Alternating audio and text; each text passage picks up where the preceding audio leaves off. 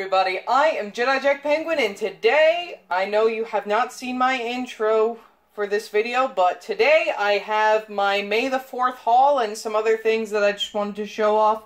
So, I got some stuff from Lego.com, so let's take a look at what I got. So the first set that I got is, of course, Lego Star Wars. We have set number 75172, the Y-Wing Starfighter. This just recently came out in March. I've been wanting to get this set, which this is one of my second sets that I got from Rogue One, I think, technically. Third, maybe, I don't know. But I got that, and I also got set number 75168, which is Yoda's Jedi Starfighter. Which this video will not be edited. If I screw up, then I screw up, and nobody cares.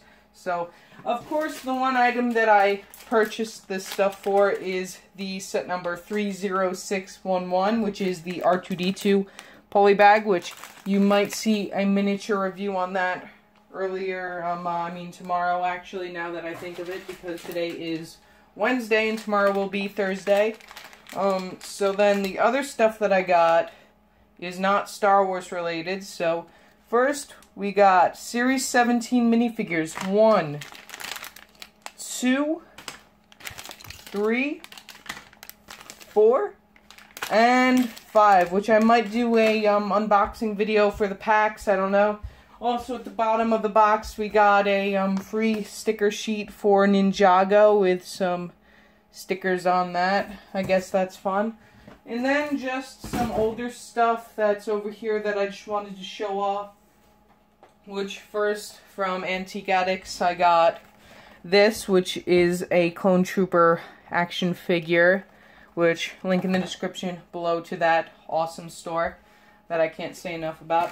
Also, from the May the 4th event at Toys R Us, we have the Princess Leia, but I probably won't go that much in detail on this. I'll just show it off. And then we have the instructions, which if I'm going too fast for that, and then the piece count up on the top, which that was very horrible. Probably one of the worst things that I've ever gotten from Toys R Us as a free Lego thing. And then also from a yard sale, like I said, I probably will never cover this theme other than just this set.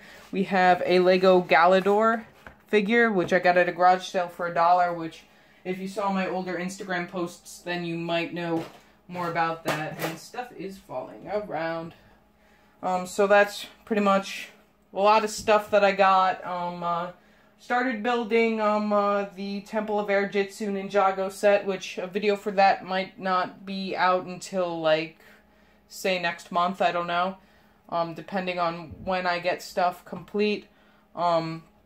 Yeah, but I'll probably have a miniature review for the R2-D2 poly bag sometime coming soon, tomorrow maybe, hopefully. Yeah, so that's pretty much all I have to say for this video. Remember to like and subscribe and hit that bell icon, and I will see you next time.